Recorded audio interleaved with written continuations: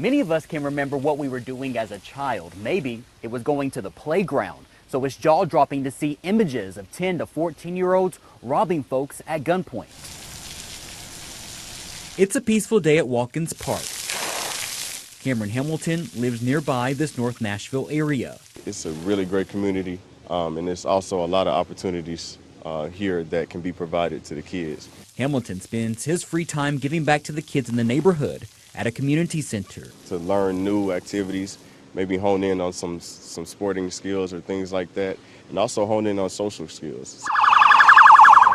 Yet sometimes kids find themselves caught up in illegal activity, perhaps seeking attention. Well, sometimes they want to feel included. They might not feel loved at home or feel wanted, and so they might gravitate towards those who are doing the wrong things because they feel more accepted around them.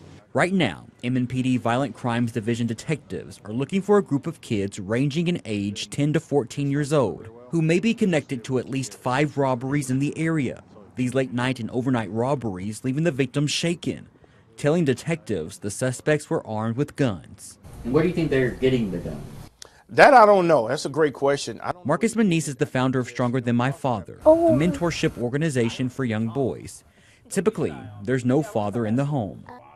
Manise says positive role models and activities are needed in a young person's life. I think once you start seeing that more and more, then you'll start seeing crime decrease. Hamilton hopes community members can work together to prevent any more kids from acting out. They have so many people that love them and want to help them and give them a bright future. In Nashville, Aaron Cantrell, News Channel 5.